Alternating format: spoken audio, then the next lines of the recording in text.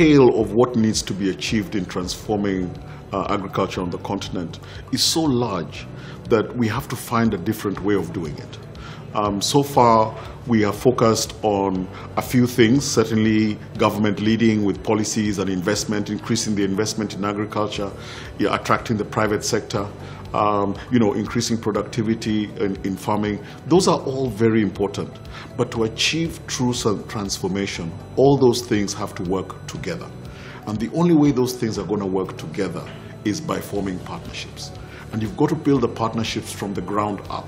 So it's not about giving directives. A head of state gives a directive to say you must form this partnership with this particular partner. You have to look for shared value from the ground, build up a true and sustainable partnership, which each person understanding what their role is in the partnership and holding the other partner accountable to ensure that they deliver on their obligations.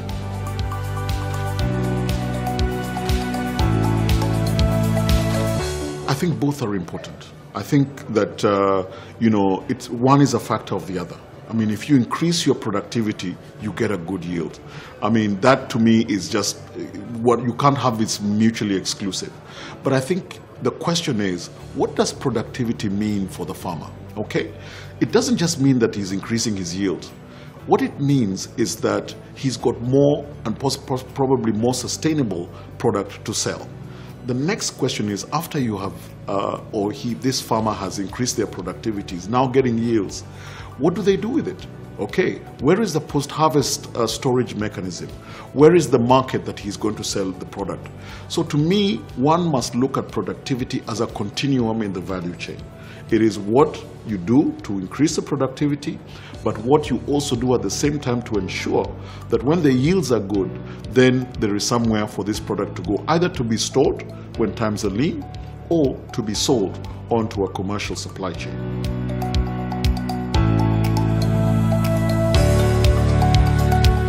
There are too many paradoxes in agriculture to talk about.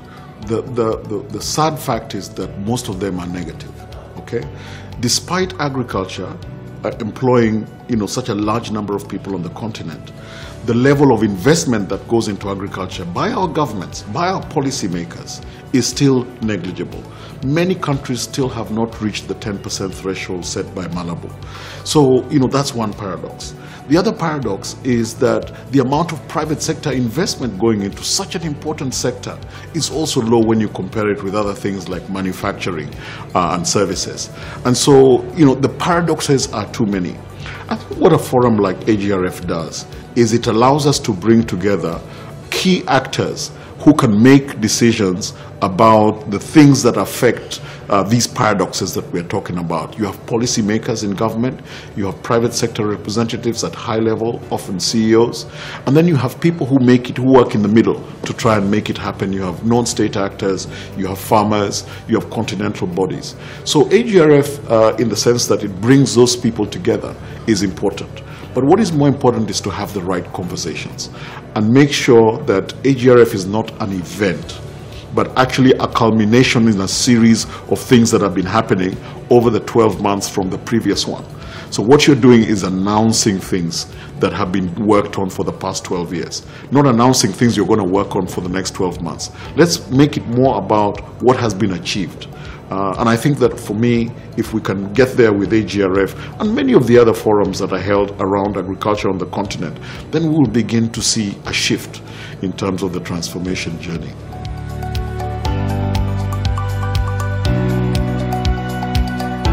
What has stood out for me is there's a shift in the conversation. I think that people are now getting tired of the fact that we talk about the same issues and there doesn't seem to be any action in terms of moving the needle forward on that transformation journey. People are now getting very specific. I mean, I attended a ministerial roundtable yesterday where, ministers were being put to task to say how. When you say we are going to transform agriculture in our country, they've been told how. What are you going to do? Tell us specifically. When you say we are going to attract the private sector, what do you mean? Which private sector? Who are you talking about? So people are getting very granular about what they want to hear not just from policymakers, but from the private sector and from people like me who work in the middle of trying to bring the private sector and public sectors together.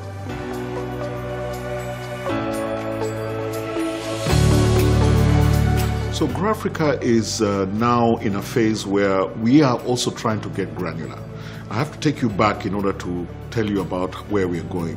So GrowAfrica was established in 2011, and over a 2-year period from 2011 to 2012, GrowAfrica was able to mobilize commitments of investment of about $10 billion. Okay?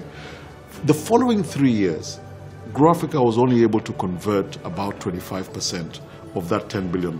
Now, conversion takes time. Conversion from pledge to commitment and from commitment to commercial activity takes time, okay? But people are running out of patience.